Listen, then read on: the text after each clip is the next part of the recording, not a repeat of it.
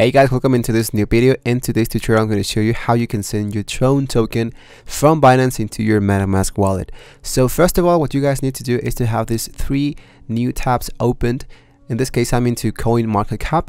Then you want to select a new one that says MetaMask, and you need to have your Binance account already open so we can proceed and do it a little bit more faster. So first thing you want to do, guys, is to go into Binance, select your wallet, and go into Fiat and Spot.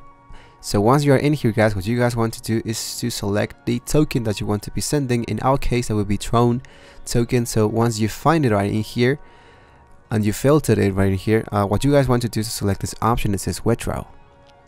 So let's leave this just for a second and go into our MetaMask wallet. Now, in order to make a transaction, I strongly recommend you guys to have the smart chain network. If you don't have this already in here, just select the option that says add network, and it's going to be popping up a new window so we can add a network. So what we want to do is to select a new tab and go for smart chain to MetaMask. You're going to see an article from academy.binance.com. If you select this article, which is actually the first one, let's scroll down a little bit and find this information. So let's go ahead and copy all this information and paste it right into the new network that we want to add, and just go ahead and select the option that says save. So if I go into my MetaMask wallet again, now I can be able to select the smart chain network, and once I select this option, I want to copy this address into my clipboard so I can paste it right in here. Automatically, the network of smart chain has been added to the corresponding network. Just in case you don't see it, or if you don't, or it wasn't put automatically, just select this option and select BMV smart chain, and then you want to select the amount of the tokens that you want to send and just go ahead into withdraw.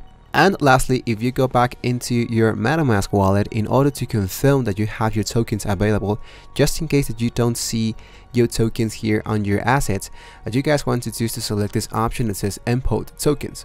Now, as you can see, it's going to be asking us for a token contract address, a token symbol, and a decimal. So let's go into CoinMarketCap and look for the token TRX, which is Tron. Whether you can copy all this contract and paste it right into your MetaMask, or just select this icon which says add to MetaMask. It's going to be popping up a new notification where we need to allow the add suggested tokens. So if I go select add suggested tokens, I can go back into my MetaMask wallet. I'm now going to see that in my assets, my Tron is now located in here, and I should see my tokens now available into MetaMask.